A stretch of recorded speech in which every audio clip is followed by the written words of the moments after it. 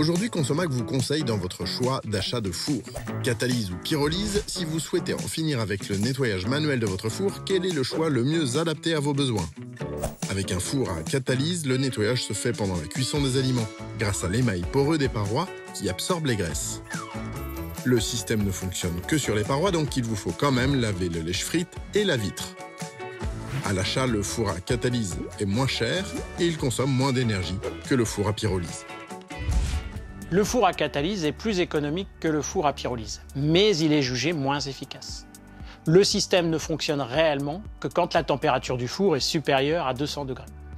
Il est important de savoir que le sucre a tendance à s'incruster dans les parois poreuses du four et donc à gêner le processus d'absorption des graisses. Il faut donc, de temps à autre quand même, passer un petit coup d'éponge à l'intérieur du four. Par pyrolyse, il s'agit de brûler tous les résidus alimentaires en montant la chaleur jusqu'à 500 degrés avec un auto-nettoyage des parois et de la grille. Il est recommandé de démarrer une pyrolyse après la cuisson d'un plat quand le four est encore bien chaud afin de profiter de la chaleur déjà produite. La mise en pyrolyse de votre four entraîne une surconsommation électrique.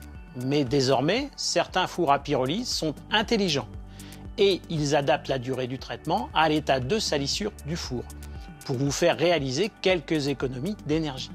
Que ce soit le nettoyage par pyrolyse ou catalyse, il est important de noter qu'il minimise l'utilisation de détergents polluants.